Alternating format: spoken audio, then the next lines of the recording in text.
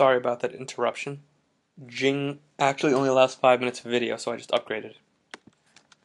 Okay, so exports.admin, Mongoose admin, admin schema in the admin collection. What this is saying, load a model called admin using this schema and in the Mongo collection of admin. So this is the coffee file. To compile to JavaScript models, we can use the coffee compile admin model command, and that creates the JavaScript file as seen here.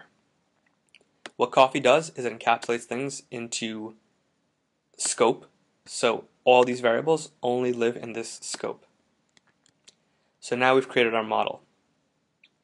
Let's load some data in it. So I'm going to create a new folder called one-time, and this will be a collection of one-time scripts that we use. So I want to put data into the admin model so we can show about us information. So load admins. First thing we have to do is load Mongoose again, require Mongoose. We have to load the admin model.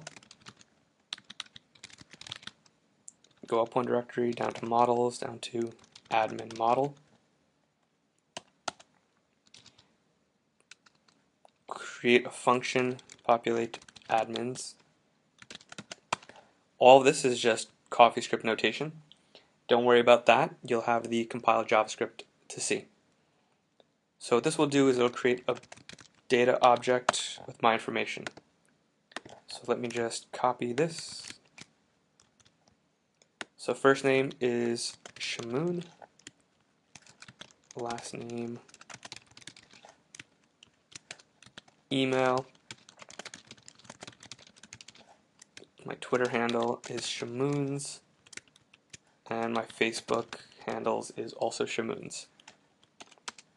So create this raw data. From that, we're going to create a Shamoon admin object, which is basically a new admin with Shamoon data. So if you want to see what this looks like in JavaScript, basically that's it. In CoffeeScript, we don't really put parentheses. It just creates shorter code, but the converted JavaScript does have parentheses. I apologize for using CoffeeScript, it's just a lot faster to write for me. And then Shamoon admin dot save with the two parameters error and item. So what we're going to do here is if there's an error, then console.log error, or else just spit out the item that we just saved.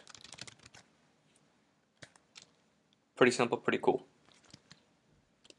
So let's go to one-time coffee minus C, because we have to compile the coffee into JavaScript.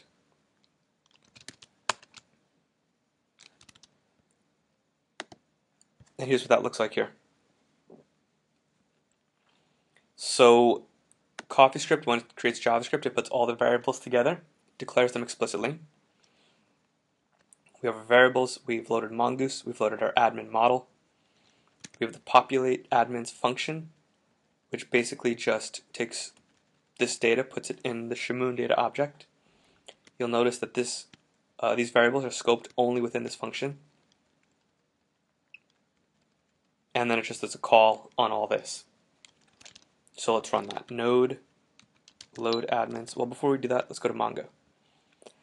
So this is Mongo Hub. It's a graphical user interface for Mongo on the Mac. It will show you your different databases. In my solitaire database, I have just the indexes collection. When I run this, however, oh, we have an error. What's the error? Admin model JS object is not a function.